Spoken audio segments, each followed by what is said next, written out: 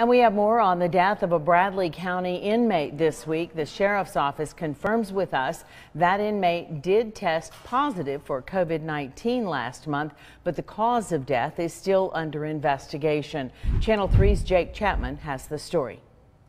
A spokesperson with the sheriff's office confirms for Channel 3 Joseph Dewhurst tested positive for COVID-19 a few weeks ago and had recovered from the virus and put back into traditional pod on July 6th. But the news of his death has activists asking questions. It's having a toll on not just us, the family, friends, as well as the rest of the incarcerated that's still on the inside. Tiffani Daily, along with other activists, have protested for weeks on the conditions of the jail after the news broke out that 33 people tested positive for the virus in June. Because we didn't realize the extent or the what's going on behind the walls.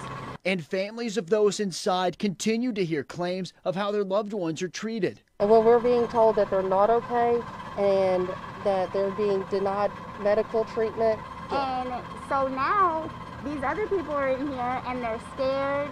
They don't know what's going to happen because they're not telling them anything.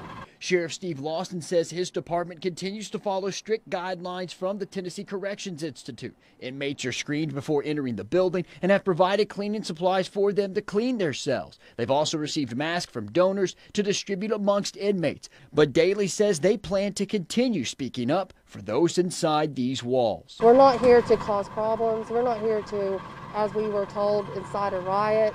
You know, we're not doing that. We're here to bring peace to the family members by being the voices for their loved ones. Our mission, and we're not going to stop until justice is served and changes are made.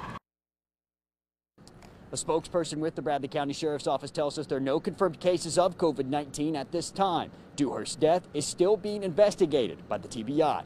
Reporting in Bradley County, Jake Chapman, Channel 3 Eyewitness News.